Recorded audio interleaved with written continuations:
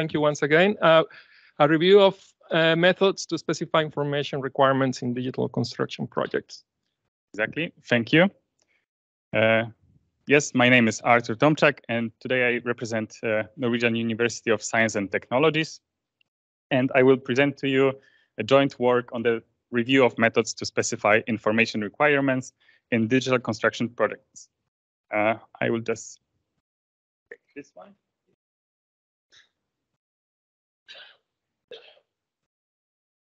So today we already heard about building information modeling. And when we talk about BIM, it's important to manage the information about buildings. And this presentation is not about what information we are requiring or what should we require on projects, but how are we doing this? So when I say information requirement, I mean the specification, what, when, how, and for whom information is to be produced.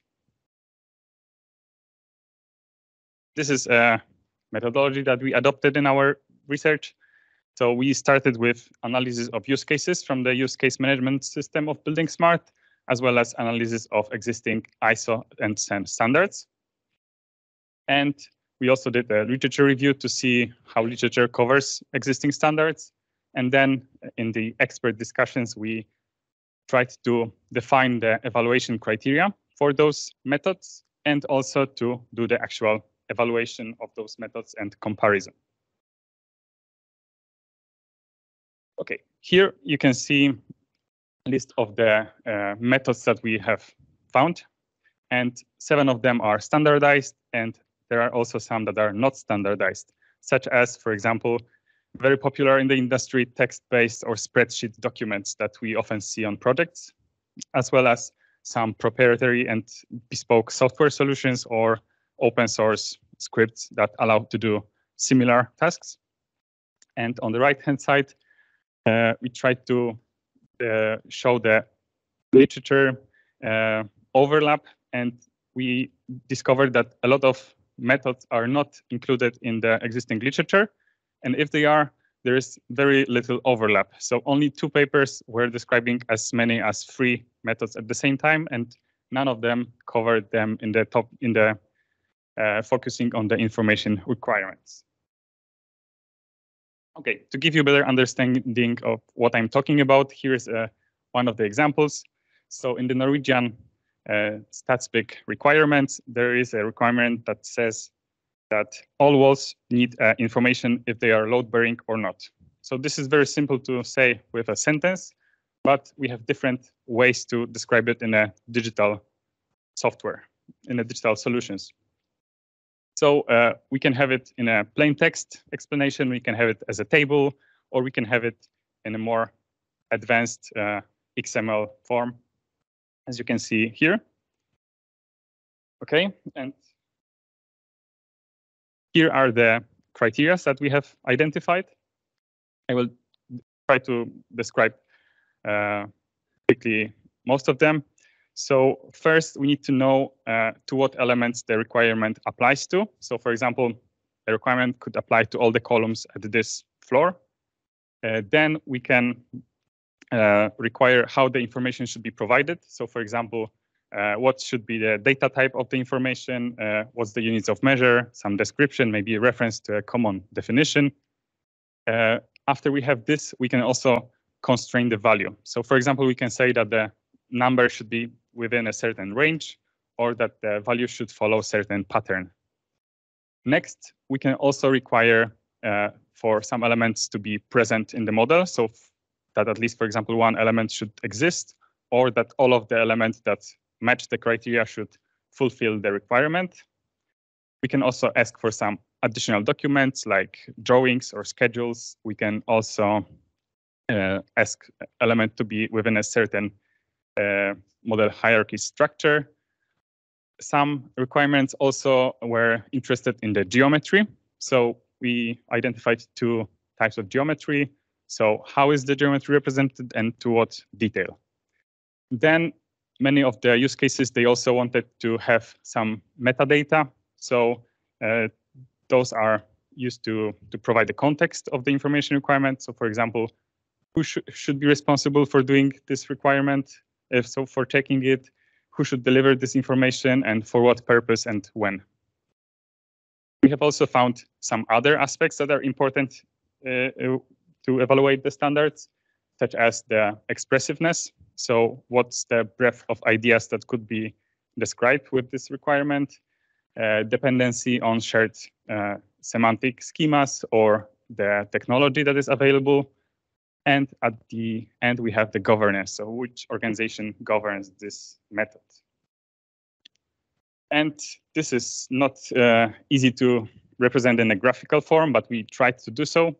Here you can see a table that shows the relative capabilities of most of the methods, not all of them, as some of the methods were difficult to evaluate because they come in different shapes and forms, such as the textual documents or proprietary software. And here you can see that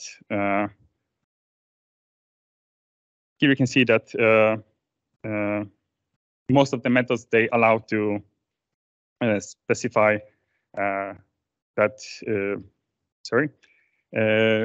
specify in what form should the information be provided. And we go into details in the paper if you're interested on certain differences between those methods.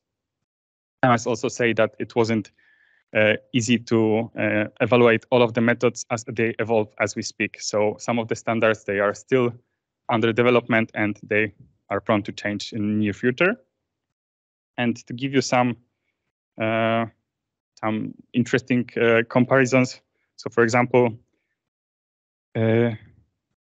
all of the methods we found that are possible to be machine readable, so we can parse them, but not all of them we consider machine interpretable, so that the machine can check if the requirement is fulfilled. And those that we found best for machine validation are IDS and linked data. So you can see it represented with black dots. And we also found partial capability for such validation in MVD and data dictionaries. And for example, to ask for additional documents or drawings, we can only do this with IDM and level of information needs. If we are interested in geometry, we also have this capability in IDM and level of information needs, as well as in MVD and linked data. But linked data in this comparison is a bit unfair to compare because it is tightly linked to this certain type of data representation, which is a graph database. Okay, and when it comes to metadata, the best standards to give this context were IDM and level of information needs. And here are the other aspects that I have mentioned. So those we couldn't represent in a graphic form, so we decided to group those methods to categories. And I must also say that it's not that there is a better and worse category, because all of them, they have their own advantages. So for example, when we look at the expressiveness, the fact that textual documents are sort of free to express any ideas, it could be an advantage. It gives us more flexibility, but also it's more difficult to validate such requirements. So when we look at very strict standards such as MVD or IFC property templates, it's there's not many things that we can specify, but also you must be you can be curious why some of the methods they fall within into few categories. For example, MVD is both free and strict. And this is because when we analyze the use cases, we saw that even though certain technologies, they allow to be very specific about how the logic to validate requirement should be written, often people still use plain text explanation of requirements. So they don't often use the full capability of methodology. For example, when we talk about semantic dependency of the standards, some of the methods, they define meaning internally or they reference to other standards, and some of them, they rely on common industry schema such as IFC. And this also can be advantage or a burden. So for example, in the case that I was presenting with walls, having this requirement in MVD lead it to having a lot of similar requirements because each IFC version had to be defined in a different MVD file. Okay. To summarize, there are many standards for requiring information in building information modeling, and some of them overlap. And in general, they all have their intended purpose and should be chosen wisely, let's say. So, for example, text documents are very common legal form to specify contractual requirements, and they are quite hard to automatically validate if they don't follow a certain structure. Data dictionaries and product data templates or data templates, they are best fit for specifying widely shared properties, for example, about products. And level of information need is more fit for project-specific requirements because it allows to integrate with contractual documents very well. IDM is very good for purpose-specific requirements, for example, for precast concrete manufacturers, how they should prepare the information and when this information should be implemented in the workflow. And for example, MVD allows to be, MVD is very good when it comes to validation, but its main purpose, it was intended to be for software certification. So it's very complex and hard to implement in the software.